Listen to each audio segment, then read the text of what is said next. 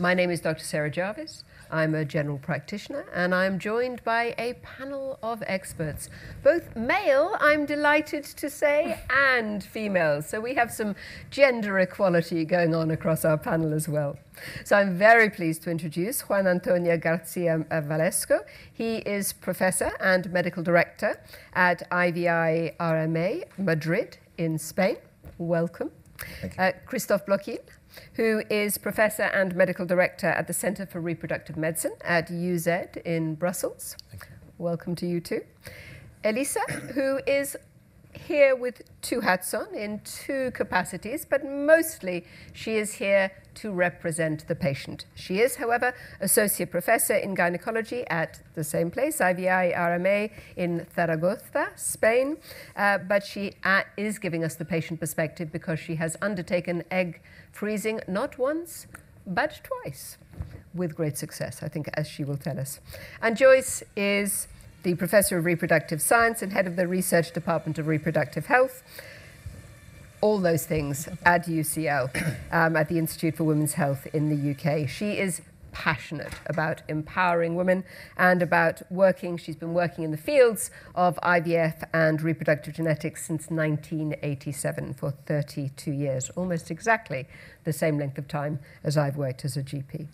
So today we're going to be discussing fertility preservation among women and in particular egg freezing and the freeze-all strategy, which is a very new concept, and I know that Christophe is going to be taking us through what that means. But we're also going to be looking at Gedeon Richter's fertility preservation campaign across Europe, which is called Be Ready Whenever You're Ready. I think it sums it up just beautifully. And following the presentations from our speakers, we will provide an opportunity for you to ask questions. So I'm now going to hand over to our first speaker, Juan Antonio Garcia Valesco. Thank you, everyone, for coming to this session about freezing. Basically, to understand how IVF works and is successful, we have to combine three things. We have to generate the embryos. To generate the embryos, we have to stimulate the ovaries with hormones that sometimes will affect the endometrial receptivity. The endometrial receptivity is the inside of the uterus of the womb, where the embryo should implant. And also, we have to transfer the embryo inside this uterus. And we know from a few years ago that stimulating the ovaries may have an impact on this receptivity. So ideally, we could separate these two things. First, generate the embryos, and then transfer them, but we need to freeze them. So this has been possible basically because there's a huge change in the way we freeze the embryos. Before that, oocytes was not very successful in the freezing process, and then lately vitrification came into place in 2006, 2007. Vitrification is ultra-rapid freezing, so that gave us the opportunity to have more or less the same success with fresh and frozen. And it changed completely the way we practice today. Actually, it became almost like a fever, not a Disney fever, but an embryo or oocyte frozen fever. So words are very important when we talk about freezing. Professor Bloquil, Christophe, will speak later on the medical indications of freezing, and I will concentrate on the non-medical freezing. And I insist on the words, because the words that we use and the words that you use may make a difference and may have an impact. Social freezing has a slightly negative connotation. Social doesn't seem to be justified. Medical seems justified. And social freezing is actually non-medical, but it's required also because of aging, as we will see and as we're hearing, because aging produces diseases. Aging causes diabetes, Alzheimer's, and infertility. So if we concentrate in this picture, look at the large red arrow in the middle of the screen, fertility starts to decline in the mid-30s, early 30s, and when you're 40, 42, fertility is gone.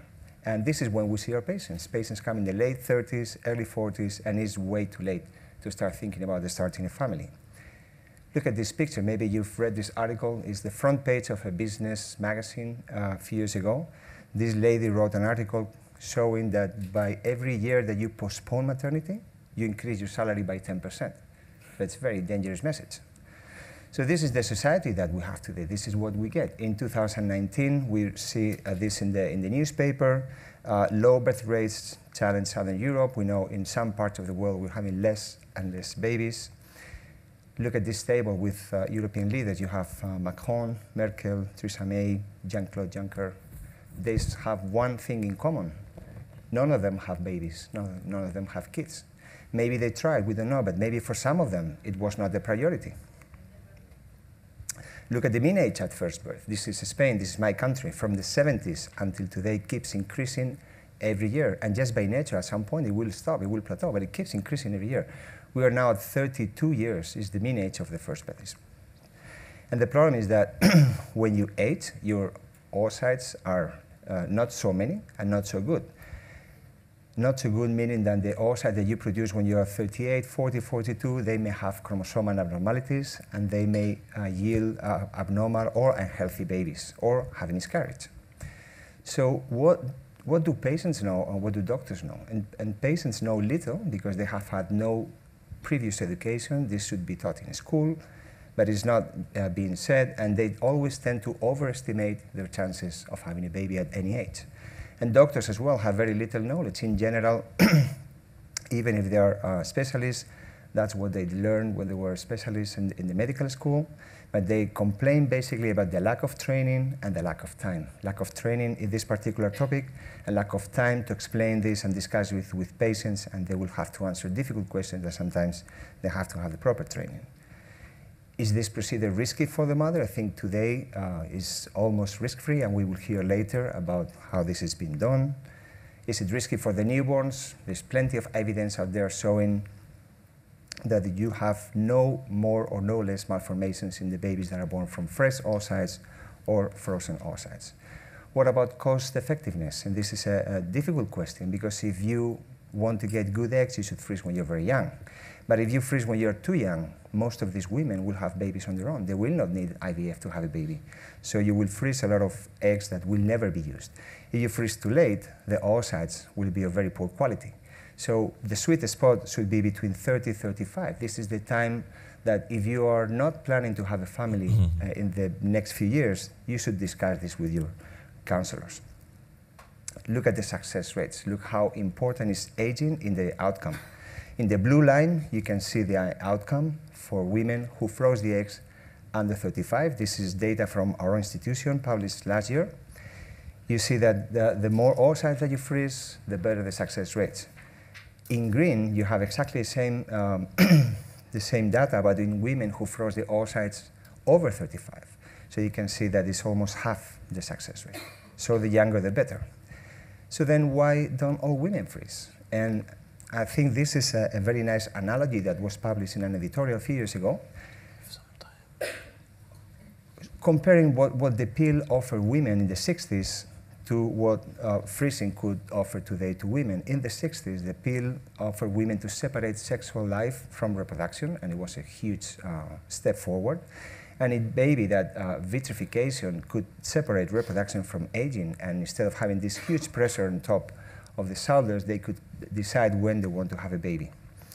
So my final message is that we need to manage patient expectations. First, we have to educate our patients with the information that we just discussed about the impact of aging. Second, we have to remember that we are freezing oocytes. We're giving them an option, an opportunity. We're not freezing babies. So if you freeze 3 oocytes, you are not going to have 3 babies. We have to be very clear with information, because this is a beautiful opportunity that they could have if they need it. Thank you very much. And thank you so much for a wonderful, broad, but very powerful introduction to the stark facts of what's happening out there in terms of the choices women are making, but also to the opportunities. And speaking of opportunities, I would now like to welcome Christophe Blochiel, and he is going to tell us about that key ICFO paper. Recently, we wrote a paper about the freeze-all strategy, and the title was "Should we still perform fresh embryo transfer?" So it is my privilege to guide you through the pros and the cons and everything what we know about freeze-all strategies, because we have always been concentrating on, first of all, avoiding multiple pregnancies and performing the single embryo transfers. Secondly, enemy number 1, or the ovarian hyperstimulation syndrome, should be avoided by all means. But nowadays we are more and more into the increasing the live birth rates. We want people to go home with a healthy singleton baby in the vast majority of the cases. And one of those strategies could be the freeze-all strategy. First, we need to come to an agreement about how we are going to name this, because some of us are talking about freeze for all or freeze only, but maybe it's better to stick to the freeze all strategy that encompasses all strategies of freezing the available embryos or oocytes. And let us maybe start with the non-elective indications, indications that are taken along the ovarian stimulation or at the end of the ovarian stimulation. And this is number one. It's OHSS, or the ovarian hyperstimulation syndrome, still the major complication in assisted reproductive technologies. So we should avoid it by all means, because still today there is an underestimation of the incidence of these severe complications. We don't want our patients to come in the hospital completely healthy and then go out in a sick way, let us say. And a way to avoid this is to provide a conventional, I don't say wild, but a conventional stimulation using the GnRH antagonist protocol to trigger final oocyte maturation with the GnRH agonist, and then foresee a freeze-all strategy by vitrifying, as Juan was just telling us, vitrifying all the oocytes of the embryos. A second non-elective indication is the progesterone rise, because if the progesterone is rising at the end of the follicular phase, then it has an impact on the outcome. And there are several publications, many publications stating that indeed this elevated progesterone plays a role at the end of the follicular phase. Pregnancy rates are significantly decreased. So another indication to freeze all. And then there is also some elective indications that we can decide prior to the start of the IVF treatment. And the first one is PGT. PGT, or pre-implantation genetic testing, is a technique, is an embryo biopsy analysis that is gaining popularity. More and more centers are performing the PGT analysis using, in most of the cases, the NGS or next generation sequencing. And it offers very nice results. But the problem, if we can call it like that, is that it requires overnight analysis. So this is why we should freeze. And based on this prospective randomized trial, it shows that when performing a freeze-all in PGT, that it also offers a significantly higher number of pregnancies. So this is interesting.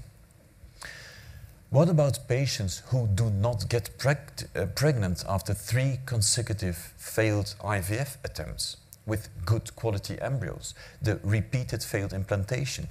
Should we maybe freeze those embryos? Well, there is some data. Some data. This is a prospective study, but there is no randomized controlled trials to date. But this study already shows a significant impact, positive impact, when using the freeze-all strategy as compared with the fresh.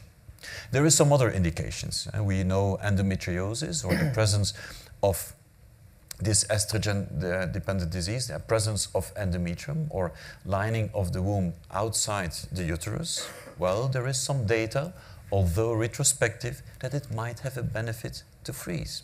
The same for adenomyosis. We are a bit underestimating the incidence of adenomyosis, and also there, very few data available. We should really motivate people to do some randomized trials in adenomyosis, but there also there might be a positive impact of adenomyosis on the outcome when freezing.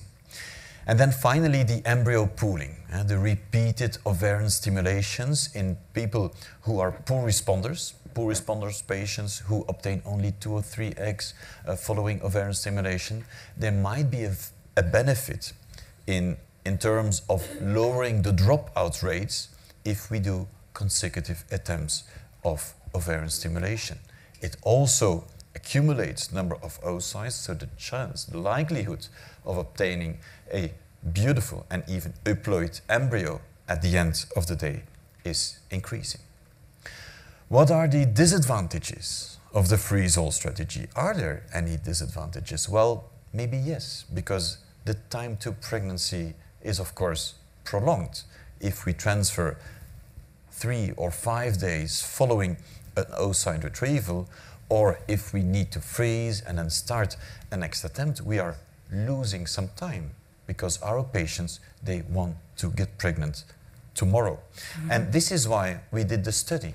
We said, well, let us maybe have a look at our patients who start immediately, so no menstrual cycle between oocyte retrieval and then the preparation of the frozen embryo transfer, versus a delay of at least 1 or 2 months, because you know you need to recover now.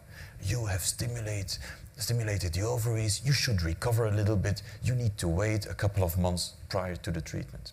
Is that the reality? Well, no, because we have observed, although retrospective, we have observed that when going immediately to the frozen embryo transfer, that it could even give higher pregnancy rates as compared with delaying with an, let's say, taking a pause of 1, 2, or even 3 cycles. This is what interests us most, and this has already been pointed by Dr. Garcia Velasco. What do we see with regard to the babies? Well, when using the freeze-all strategy, there is less small for gestational age babies. So we have less complications with regard to that category of patients, less premature birth, less prematurity. But on the other hand, with the freeze-all, we see an increased incidence of large for gestational babies. And this we need to be very cautious with, because both too small babies and too large babies can carry risks. So important to do more studies on the follow-up and the outcome of the children. So if I can conclude, freeze-all for everybody? Well, maybe not, but certainly for patients who are at risk for the ovarian hyperstimulation syndrome, patients with polycystic ovaries, for example, patients who have elevated progesterone at the end of the ovarian stimulation, patients undergoing PGT, and then we really need more data with regard to the other indications. Thank you so much. Christoph, thank you so much. So we've drilled down beautifully into the freeze-all strategy. Now let's ask Joyce Harper, our next speaker, to move on and talk to us about that concept of freeze-all, or at least the concept of non-medical egg freezing and how viable it is. Thank you, Sarah. So how viable is egg freezing?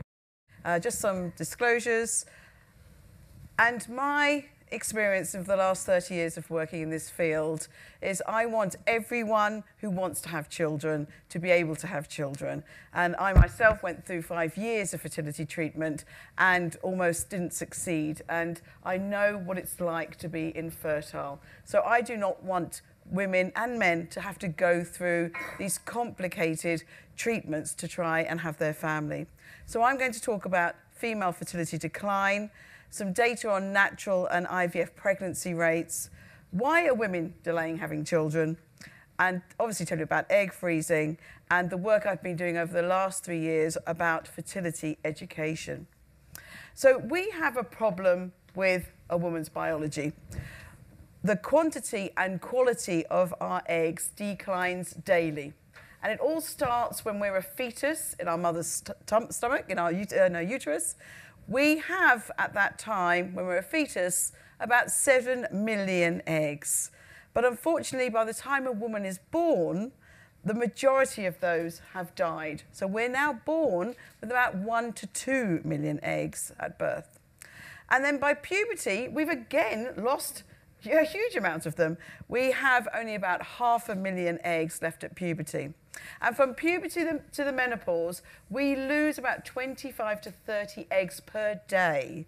So we only ovulate normally one viable egg per month. About 1,000 roughly die each month. And by the age of 37, 90% of a woman's eggs have gone. And at the menopause, we have no viable eggs left. We do have a few actual eggs left, but they are no longer viable. So over our lifetime, a woman will only ovulate about 500 eggs. In a man's single ejaculate, he has about 100 million sperm. So we have the biggest gender inequality if we just look at our eggs and our sperm. So it's not, unfortunately, just about quantity, it's also about quality. And there are several reasons, but it's mainly to do with the chromosomes. And I'm not going into any technical genetics today, just to say that the chromosomes in the eggs from puberty to the menopause become very confused. And this graph we can see here is a standard graph that we talk about fertility declining as a woman ages, this age at the bottom, and our chance of spontaneous miscarriage or spontaneous abortion will increase because of those chromosomes being very abnormal as a woman gets older, and it results in miscarriage and other issues. And we did mention earlier the age of 35, and that's really the crucial age we can see on this graph, and when we've really got to be thinking about female fertility decline. A lot of people think in vitro fertilization or IVF is the answer. I've heard many women say, but I can just go and have IVF. It's going to be fine. It will make me pregnant. But it doesn't work miracles. This is Louise Brown, the world's first IVF baby. Last year, she had a very busy year. It was her 40th birthday, and she was everywhere. She was even at the ESHRA conference last year, having about 1 million photos taken. So in those 41 years now, we have achieved quite a lot, and we now have egg freezing, but we cannot work miracles. And I'm going to show you now the USA and UK data for IVF live birth rate. And we can see here that under the age of 35 is how the data is collated. And it's collated under 35 as the first column, because between that age, if it's 28 or 32, we don't see a significant difference in live birth rate. But after 35, things are rapidly declining, and this is why we see everything bunched in a few years. And in the USA data, they put everything over 40 together, and it's just a few % chance of achieving a pregnancy. This is a key fact that we need to educate men and women about. The UK data, this is the same sort of story. The two bars are just different years, and we see the same thing. The UK bunched the data 34 and under, and then in 2 to 3 year batches, and we can see over 40, it's really just a few %. But we have another problem. We've already talked about, you talked about Spain, about the increase in the age women are having children. This is some global data. The white triangles are the data from 1995, and we can see the blue columns, which are 2015. There has been an increase in the age women give birth in every single country. And I mentioned Greece earlier. Greece is one of the highest rates of first birth, and this is going to probably still carry on increasing over the next few years. So why do women delay having children? Why are they doing this? Well, why not? We lead very different lives now to our parents and our grandparents. We now have many choices. And we've already discussed today about not finding the right partner. So finding a partner who is ready to commit to having children, I think, is really the major issue that many women have today. Education, we can be educated, we can have our wonderful careers, we can travel the world, we can enjoy our social life. And I put financial at the bottom. I think many people always talk about, can't afford to have a child. It's a question that's always there.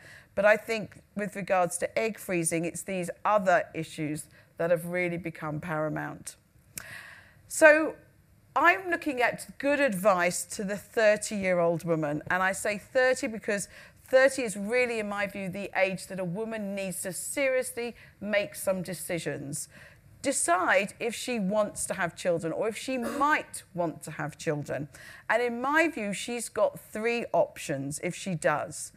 She could start trying now, and this will be a problem if she doesn't have a partner or a partner who will commit. So there is a growing amount of solo motherhood where a woman is using a sperm donor. And the recent data from the HFEA, who govern IVF in the UK, has shown an increase in women that are using sperm donor without a partner. They could decide to wait until they feel ready, and that is fine as long as they are fully informed about these issues that I've been talking about, so they make that informed choice. And what we're discussing today, she could decide to freeze her eggs. This is me in Madrid earlier this year, talking to a group of women, career women in their early 30s, some with partners, some without. They all wanted to have children, and none of them felt they were ready for various reasons. And this is a common occurrence when you speak to women of this age. I'm actually writing a book about the good advice to the 30-year-old woman and helping women understand how their fertility works, their fertile window, menstrual cycle, etc.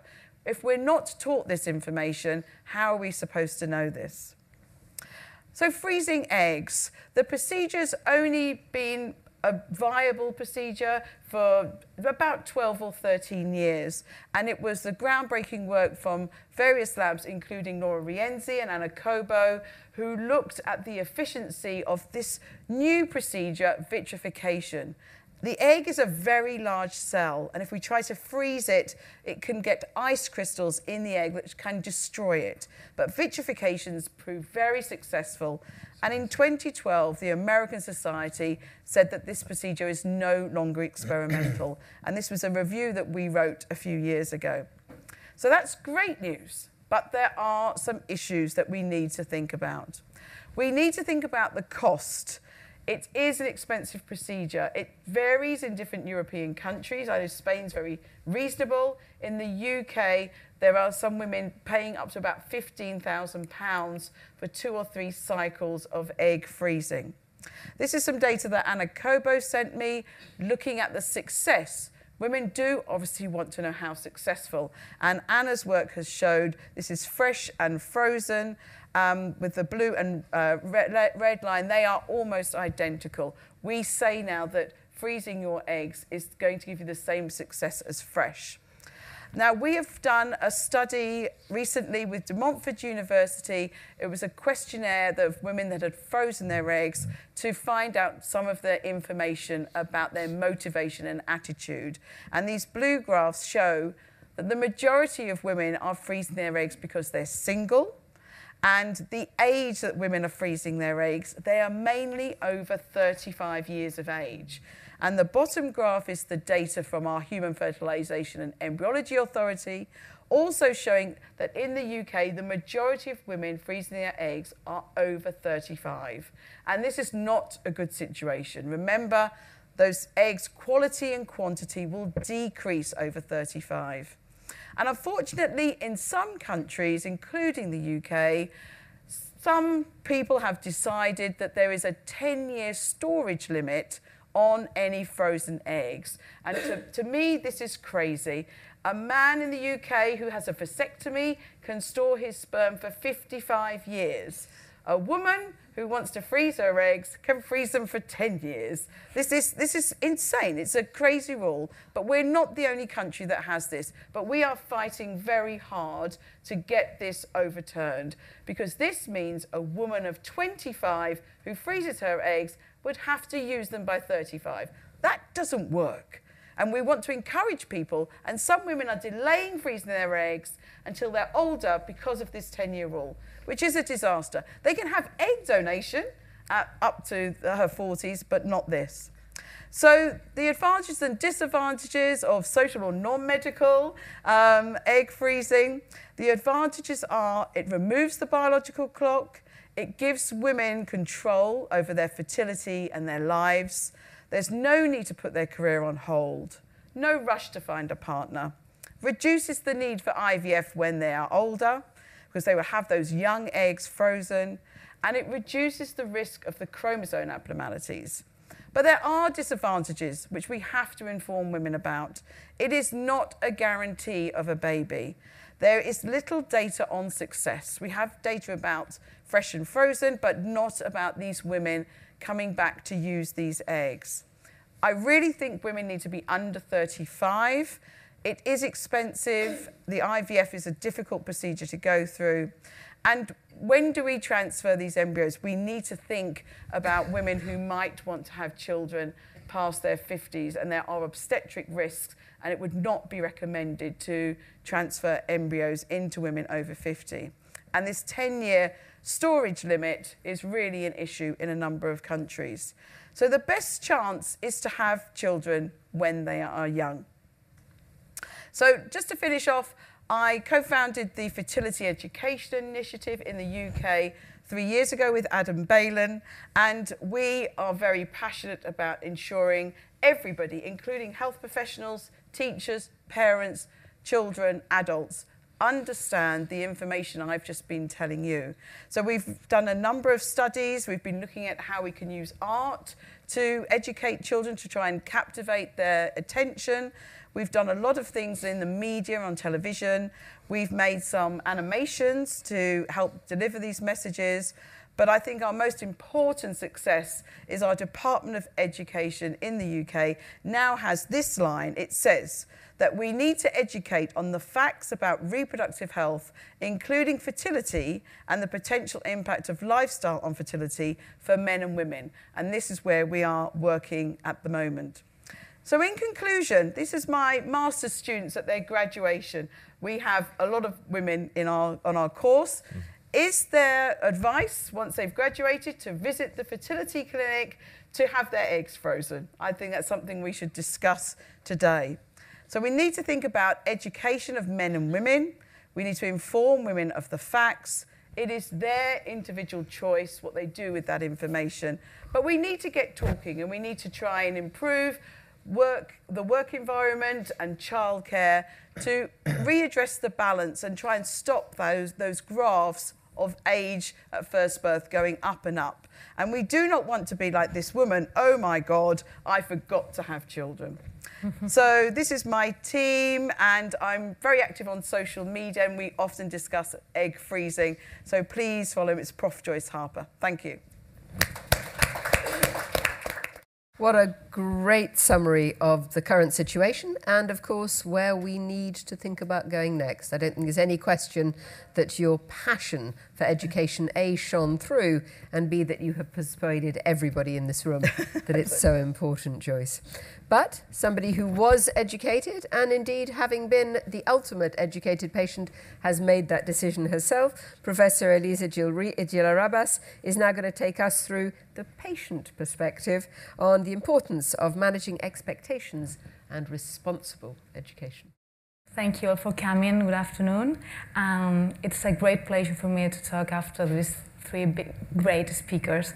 And I'm talking from the point of view of the patient, even I'm a doctor specialized in fertility. Well, the first thing I want to do is to show this slide, which has been published in my country many days ago, and it is amazing. The slide says that there are more pets, more dogs than children below 15 in our country. So, well, we have a problem maybe. We have to think about this. The main reason, it has been already said, the main reason is that women have delayed our maternity, and now almost in Spain we have just 1.1 children by woman. So it is clear that family model has changed a lot. We have children very late, we have few children, we bring them up in another way. And this is a big opportunity for us and for our children, but it is also a problem. Maybe in many years we will not have nobody who cares about us, so well, it is a moment to think about it. I want to introduce myself. This is me.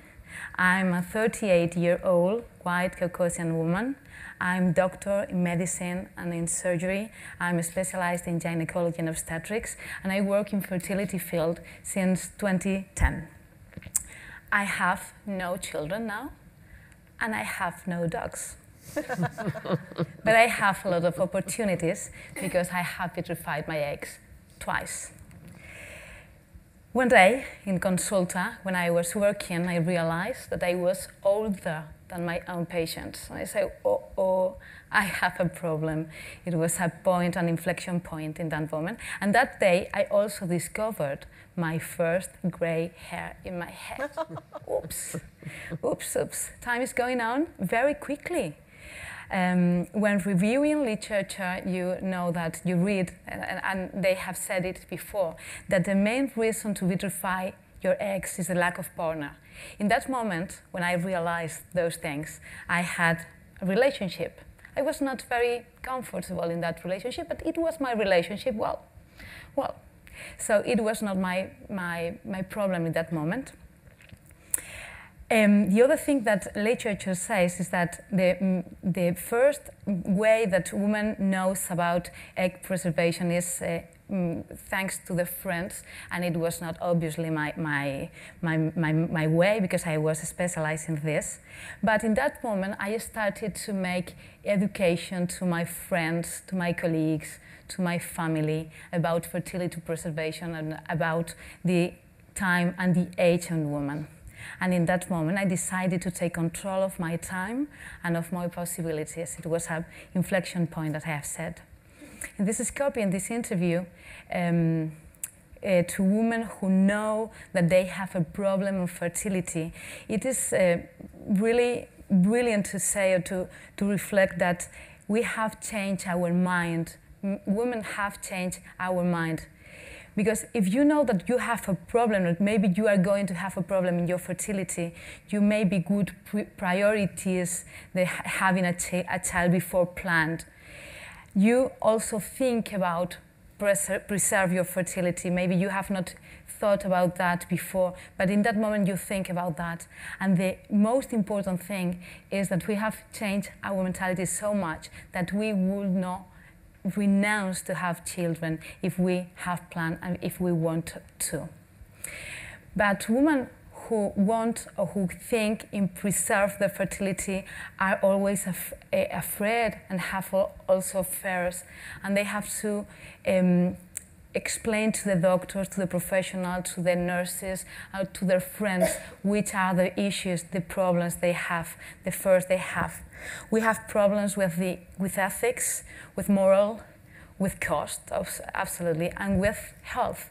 We are afraid about medical and surgery threats, of course. So it is important that the professional explain to us how is it, and that it is a quite not riskless procedure. This is me. After my second retrieval, I was wake up very funny, so a friend of me recorded me, and well, I wanted to share it with you. So I wanted to explain that I had to experience in this. My first time, I vitrified my eggs at the age of 33, when I was not very sure about my life, my personal life. Then my life improved. But many years ago, 3 years later, my career started to develop very fast, so I decided to repeat. The first time was nice, and the second time was exactly the same situation. So it is important for patients and for professionals to know pros and cons of these treatments, and we have to explain it very carefully, and we, as patients, we have to know them very well. In the weakness, you have to know that professionals have not any biomarkers to measure fertility. We only have biomarkers to measure egg reserve, ovarian reserve, which are not the same. It is important to explain and to be very careful in this, to explain that baby is not warranted with this kind of treatments.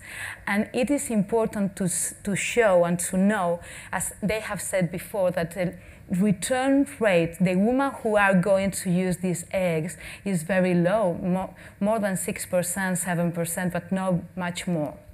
In the threats, you have to know that this kind of treatment is very low cost effectiveness, even more if you don't return to use your eggs. But no patient who have vitrified the eggs regret that. And you have to know also in threats that there are low but real medical and surgery risk that you have to explain to the patient. In the strength, there is, as reported, a very great rate of thawing in these ovocytes, and they are working exactly the same as fresh one, as reported in literature. And if young, as they have said, if you vitrify when you are young, good egg quality is assumed. That means with low abnormality, chromosomal abnormalities, so high rate of future in success, only if you vitrify when you are young.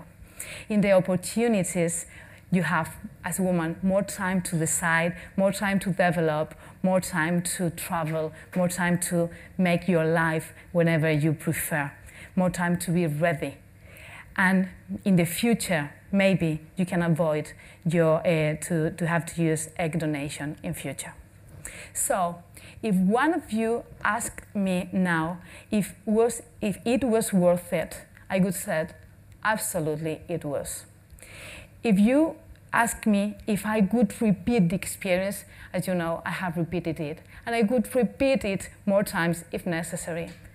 And if one of you asked if I could recommend this kind of treatment to my partner, to my colleagues, to my family, said, of course, why not? My colleagues, all of my female colleagues in the clinic are vitrified. My sister is the very first patient I vitrified in my life, so yes, I could. Because this experience empowered myself, empowered me, and empowered the female, the woman around me.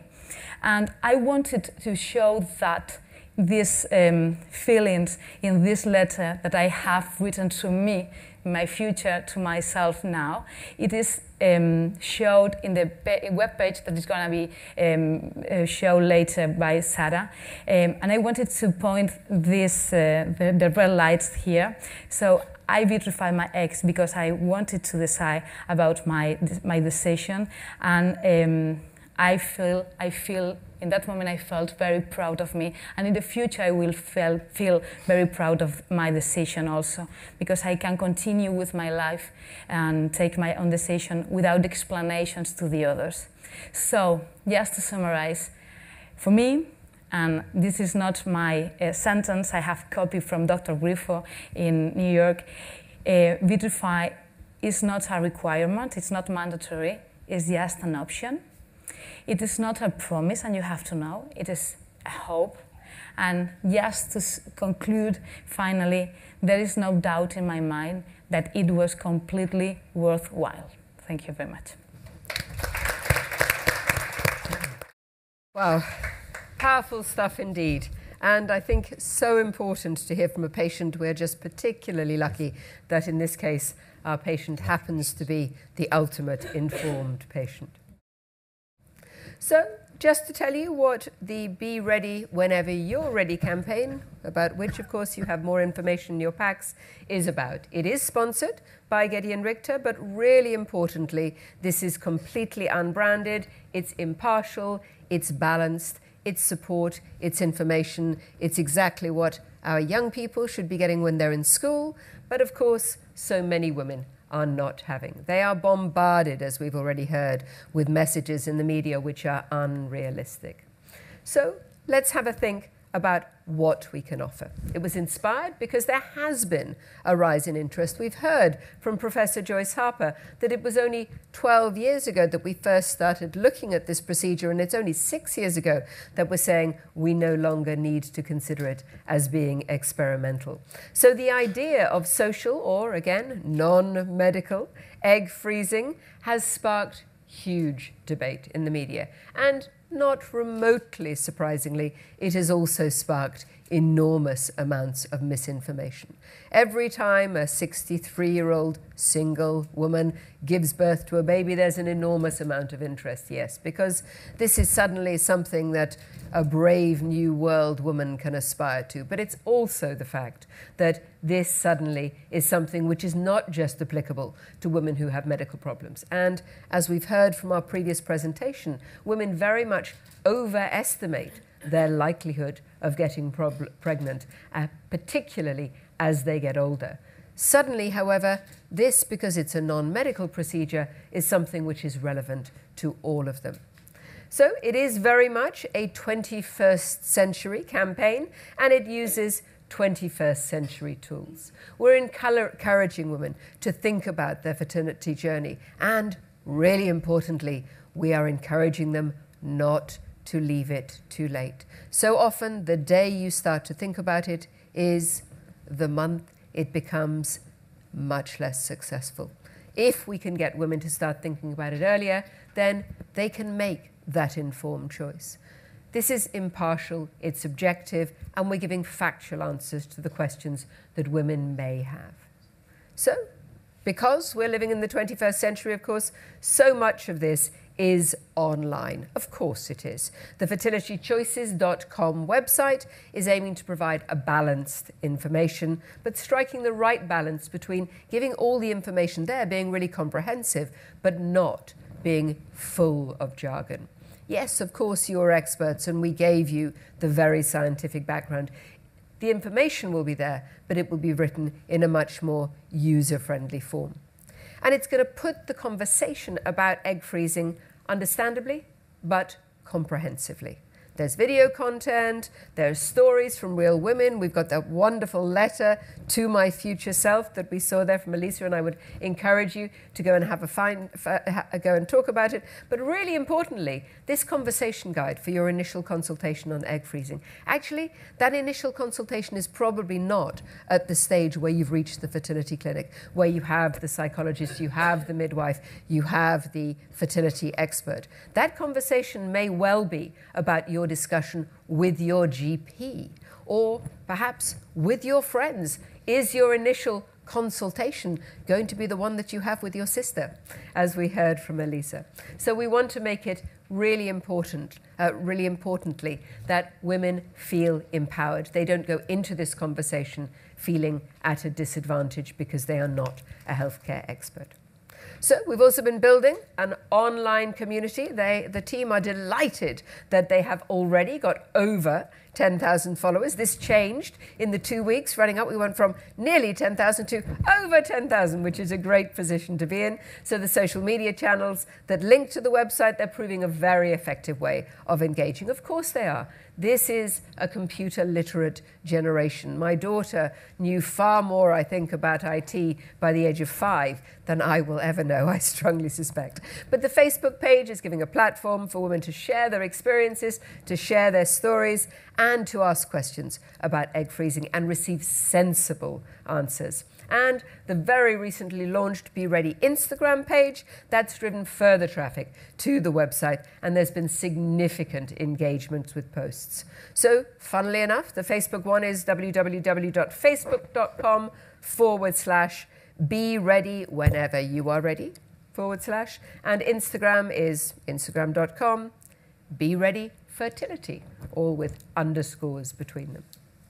So, there have been some additional assets, and they've been launched to help educate those women, as I say, what you need to know about your first consultation, both having that first discussion, putting you in a good stage, but also taking it really simply, breaking it down into 6 key steps in that animation video, from that first consultation with the doctor right up to the stage where those eggs are retrieved, and finally, the process of freezing your eggs for your future.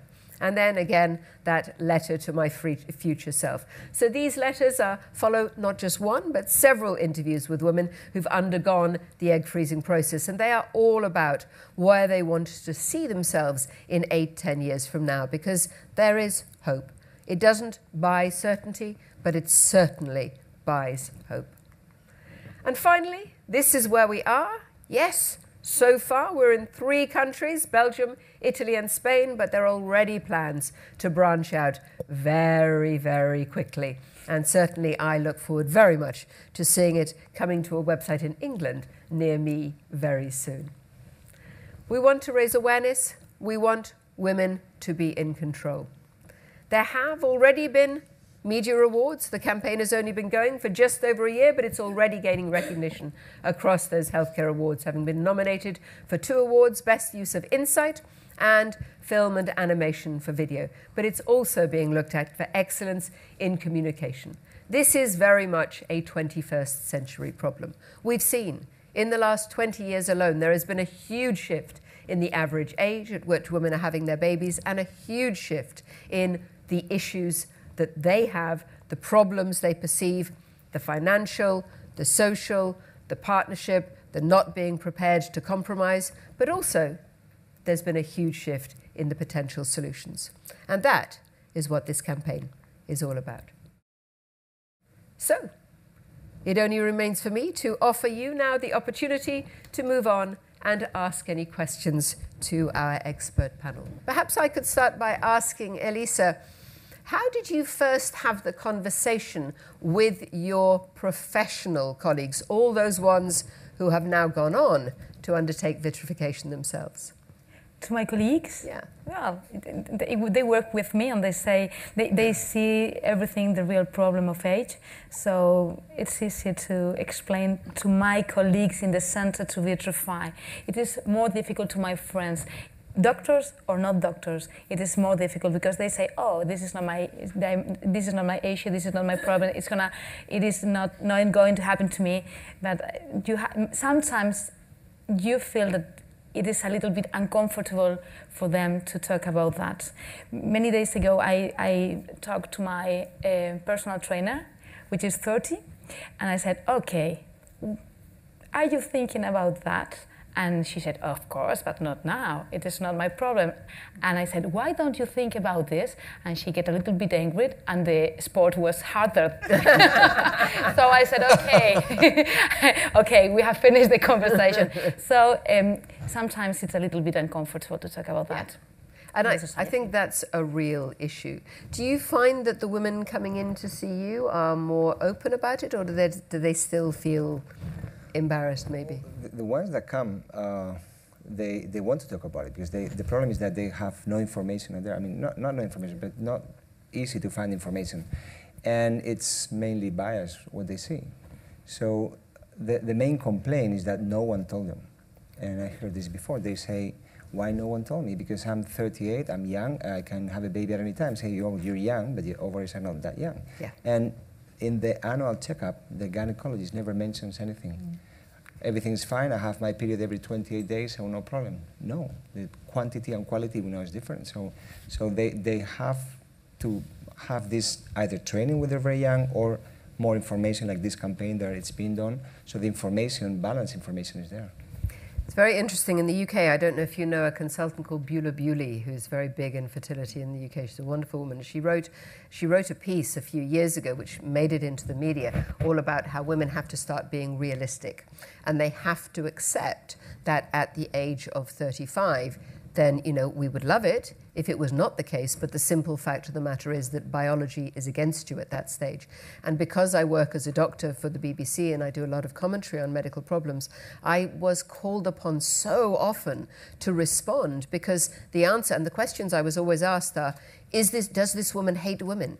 You know, we finally have emancipation, we finally have control of our lives, and suddenly she's telling us that we have to be tied to the biological clock again.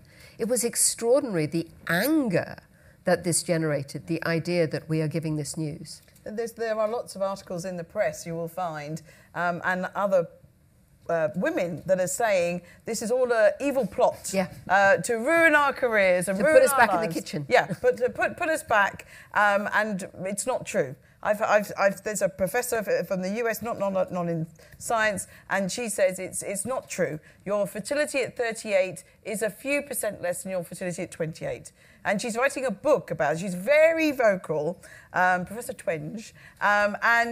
This gets out there. And women see celebrities having children much later, and it makes the denial even more of an issue because this is what they are being bombarded with. So we have a problem. So you had some questions, I believe? Thank you. I am interested in stories. I mean, patients' stories. I would like that we listened to the story of the Spanish doctor. Sorry, I don't remember your name, but I have it. And I would like to listen to other stories about patients that have made this choice and then maybe that had a baby. And I think that any of the doctor here can mention some patient that can say something interesting. Two things, one good and one maybe not so good. The good one is the conversation that you had with patients often, and this happened with a particular patient who's a notary. She had no partner. She thought about freezing oocytes because of the lack of partner, like most of the patients that we see in the clinic. And the way she explained is that, she goes to a party or dinner, she meets a guy, and she said to me, I don't want to meet this guy again for the second time, and in the second date, start thinking maybe this guy could be the father of my kids. So this pressure, that she was 36 by then, and she said, I want to freeze the oocytes for that. So she froze the oocytes, and she came back 1 year later, pregnant with the partner. So as soon as the pressure goes off, life goes back to normality. Then you find a partner or not, then you get pregnant or not. But it's not that you are induced to that. The other thing I wanted to mention is that about the overestimation of the possibilities. Because we have frozen oocytes for more than 5,000 patients already, or women, I'll say. Mean age of this group of women, it's 38. So it's way too late. That means that this is a distribution, so we have patients freezing at 42, 43, even 44. And we try to say it's not a good time. We try to discourage women to freeze oocytes. But the conversation with the patient is, okay, why not? Well, because the chances of success are very low. What is very low? Maybe 1%. So 1% is more than zero. I want to do it. And this happens daily. Yeah. Yes. Yeah. Absolutely. Yeah. Any other questions you had? So my name is Nora. I'm 38. I am married since 2 years, in a relationship since 10 years. And I have a question. What do you tell to women like this who have no idea if they want to have a child? Wow, that's a great question. So the same as what I would tell the 30-year-old woman, but that they need to understand, you need to understand at 38, unfortunately, that your fertility is really decreasing. There's no other way. I'm not going to make it sound better. So you have to realize you have the same choices. You either have a child now, you wait, or you freeze your eggs. But now, as we've said today, freezing your eggs at 38 has lost a lot of quality and quantity of those eggs. But it is still much better than the 42. Absolutely. So, Absolutely. So the answer is, I still have 4 years. No. So the answer is 4 months. have a serious conversation and think fast. And if you decide it's not for you, then it's not for you. But what if at the age of 50 you realize that you missed something? You've missed it. That's my last slide. Oh my God, I've got to have kids. And that's it. There's nothing we can do. We can't work miracles. There's nothing we can do. And there may, in the future, we may be able to make eggs from stem cells from our skin or from other means. But at this moment in time, we have no other option. Thank you. Sorry. No? You're okay. Christophe, do you have any patients you'd like to share with us? Well, maybe a recent story of a patient who came to the clinic and who was 35, if I recall well, when she froze her oocytes. And now, 3 years later, then she came back to the clinic she found her prince on the white horse. And the problem was that he had a severe andrological problem. So there was a need of doing a fertility treatment per definition. So they tried a couple of months, but they knew from before that there was a male fertility problem. And then she said, yeah, what am I going to do now? I am 3 years later, so she was 38 when she came to the hospital. What am I going to do? Am I going to thaw my oocytes, or am I going to do a regular IVF and ICSI treatment? And actually, there is no real data about what to do here. Should we thaw the oocyte? We did an IVF attempt because she was only 38 and she still had a good ovarian reserve. So she got pregnant now with her own oocytes of that IVF treatment. So the oocytes are still frozen. The 35-year-old oocytes are still frozen. So maybe these oocytes could be used at a later stage when she might want a second baby. I just want to stress as well, what we have said is very general with regards to the numbers, and every woman is individual. So some women will go through the menopause at 45, some well into their 50s, and that does affect how fertile they are. I mean, you've heard a lot of people mention ovarian reserve. So we are individual, and some women will still get pregnant at 42, 43, but some won't. And it's just women being informed of that information. So you still might be able to get pregnant, but you need to think about it. No, and linking to that, I think also we're fully aware that many of these women that freeze oocytes will never use them. Yeah. They just want to have them there just in case. And some of them will get pregnant spontaneously, some of them may come back to use it. Up to date, it's only 12% of women that freeze that come back, so one out of 10 more or less. And probably the immense majority will say, well, I just froze them, I was relaxed, I did it. Yeah. And I never needed them, so there's nothing wrong with that. And I think that's a really key message on which to end. No, this is not for everyone. If it is for you, it should be for you as early as possible. Although there is that window of opportunity, as Juan pointed out, between the age of 30 and 35, because if you freeze your eggs at 22, you are much less likely ever to use them. But women need to be informed. Should we start the conversation early? Yes. When is too early? I would say kindergarten. But anything after that is a good time to start thinking about fertility. And we need to stop the taboo. We need to make it okay. In the same way that 20 years ago, women were embarrassed if they met a partner on an online dating site, and now it's a badge of honor.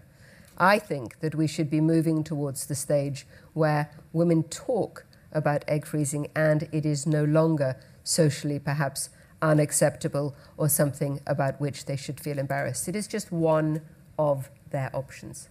But in order to be one of their options, in order to free those women, we need to be having that conversation. I am delighted that we have had the conversation today, but I'm particularly delighted that this will give us the opportunity to spread the word through the website, and of course, for you to spread the word too. If women are going to have the best options, they need to have informed options.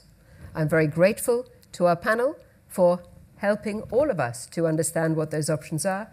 And I would like, of course, to thank Gideon Richter, who have sponsored today, and to thank you for coming, and wish you a very enjoyable rest of the conference. Thank you.